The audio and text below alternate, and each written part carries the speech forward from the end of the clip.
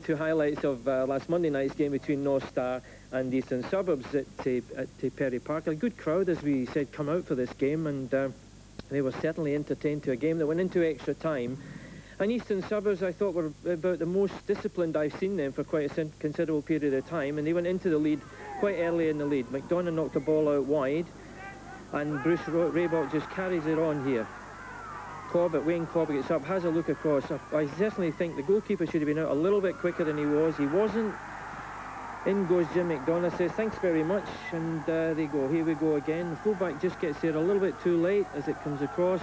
Goalkeeper's not out far enough, and McDonagh comes in the blind side, and Eastern Suburbs went in. They held that position actually right up until just after half-time.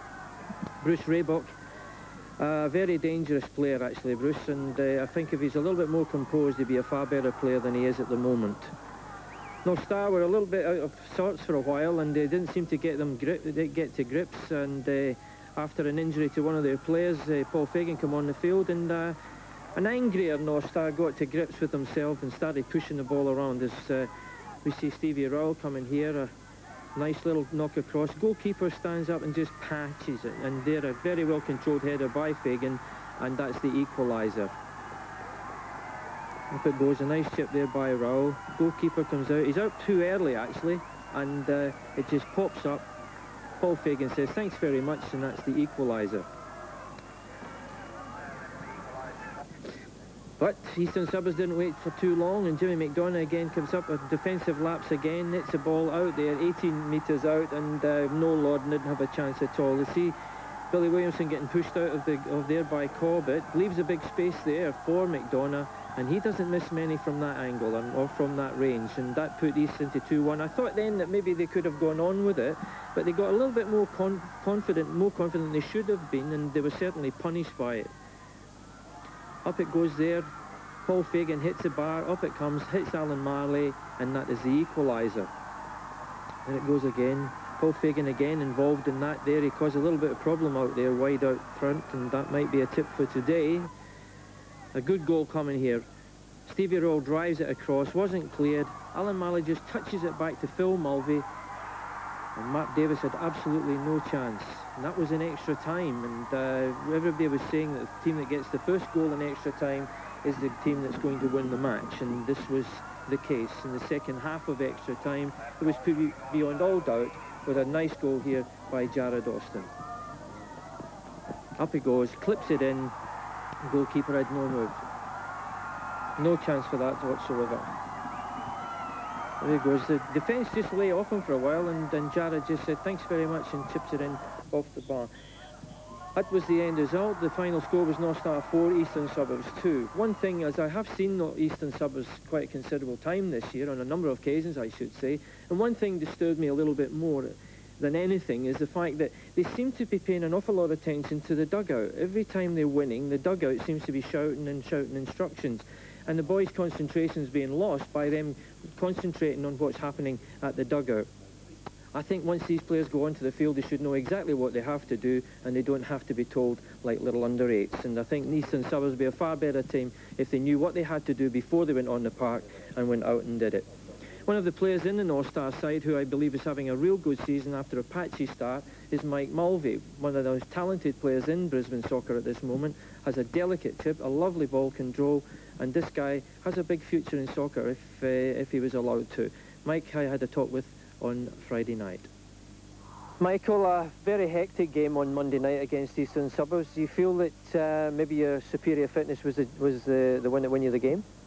Oh, I think so, Bob. Got Jim Cameron here, and as you probably know, he's a bit of a fitness fanatic. We've had a few grueling sessions during the season. I'm sure it stood us in good stead, yeah. Actually, you must admit that in the last couple of games, you're coming from behind. That must be a little bit of a problem. You wouldn't prefer to come from behind on Sunday, will you? No, we'll be out to score the first goal, hopefully. But the fact that we can come from behind is not going to cause a problem, you know. If we do go one down, we're not going to panic.